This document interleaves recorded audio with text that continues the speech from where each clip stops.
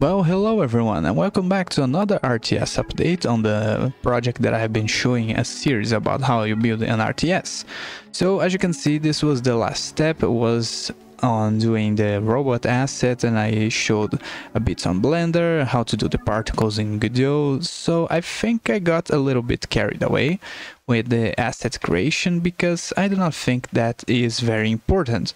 Because there's a lot of other things that this project is missing from the RTS perspective, and I think that I got a little bit carried away by the creation of assets. And as you can see, this project is taking shape graphically. We can see we have some landscape objects, and I am starting to build the robots and stuff, and I had some soldier as well, but I think I got a little bit carried away. So I have decided to actually rebase the entire project back again to the newest Godot version, and also apply a bunch of changes to the project structure as I've discussed in other videos. And I have so far taken this project and have recreated a little bit. So this is the step that I am on in, and I have been focusing lately on the big picture of the RTS genre. So I want to do a little update on this RTS project, and I have recreated using the information and code that I have from the previous project. So as you can see, we have a little bit of a playable state here. I have the RTS camera running, I have the selection system working as it should. I have a little small transition on the alpha here going on using a tween, and we have some objects we can move around, and we can also select them. So I think that with this basic prototype, I will be able to extend the project, teaching things that I want to work on the future videos on the RTS project. Things like building interface systems and also adding a combat mechanic to your RTS project, things like that that I have not discussed on the previous one. So from my perspective as a developer, I think I got carried away, and I think it's a little bit, I should take a little bit of a step back. So while I have imported this project successfully to Godot 4.4 Dev4, I think it's very unstable. And as you can see, there's a lot of things that I was working behind the scenes, but it was stuff that I could be placing on future videos. But so far, while I have some things here that are still missing, like the fog of war system, and also the game data structure is not ready for this project as well. So if you ever play RTS games, there is a bunch of different systems that need to work together. And also I have been thinking about things that I want to exclude from this project. For instance, things like multiplayer, I do not plan on developing here on Godot, mainly because I am not a multiplayer expert, and while I think if I have studied some of it, I could actually develop the project using multiplayer aspects, I don't think for my case it's going to be that useful, because I don't plan to make this a multiplayer game. I rather make this game more interesting by adding concepts like extra missions, some kind of randomized mechanics of the mission, like randomized objectives for you to eliminate certain specific units, or for you to develop units that can advance in experience and have levels or ranks. Like a soldier can get up to a higher rank by surviving a few battles, and again is going to gain more XP and also advance its HP and attack, things like that. So I think I have other mechanics to do. So my plan for this project is to make a single player experience with the RTS genre, but I do not want to exclusively imitate those old RTS genres. While I have based some of the aspects of that project of the old RTSs in my project, I think I can spice it a little bit and keep it a little more modern with some things like experience and levels like that. And maybe also do some kind of tactical hero thing like you see in a lot of modern strategy games. I want to test a couple of things with this project. And also, this video is being sponsored by Brilliant. Brilliant is all about helping you become a better problem solver. It helps you to develop those core skills that you're going to use on computer science or anything related to logic or math, because these things are quite complicated to teach and they take a little while for you to learn. But by using Brilliant with their interactive methods and specialized tools, I think you can learn a lot faster. And there are a bunch of different courses specialized in different topics for you to be learning different things. And the way they teach you on this new information is through interactive methods. So Brilliant, through its interactive methods, allows you to learn faster than if you're reading just a book that are going to teach you the concepts you need. So if you want to learn new topics that I have mentioned, or you are interested in becoming a better problem solver and you want some guidance or tools to help you along the way, I think Brilliant is an excellent choice. It's going to help you a lot because this tool is specialized in that. You can try everything Brilliant has to offer for free for full 30 days.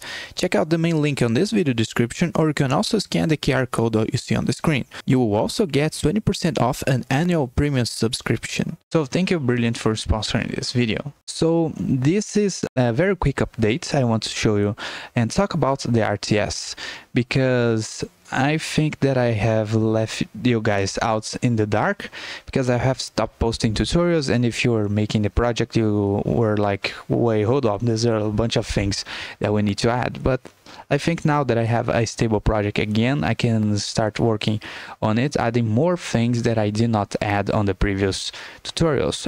And I don't think that you guys are all that interested in the creation of assets for games, because that is part of the job as an artist. So as a game artist, you are going to develop your assets for your game, and each game is going to have a different style of assets that's going to require a different level of experience, of developing, of workplace, so different things for you to acquire assets for your game as a different style. So each different game is going to have its own unique style, and you're going to need unique assets for them.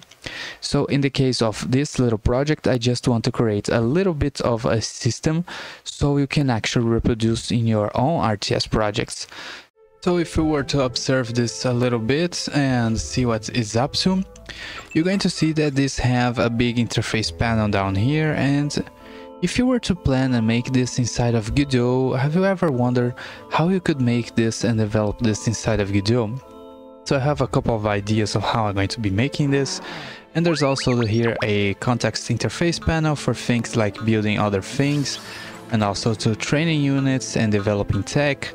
So there's a bunch of different things we can actually consider when making this game inside of Godot.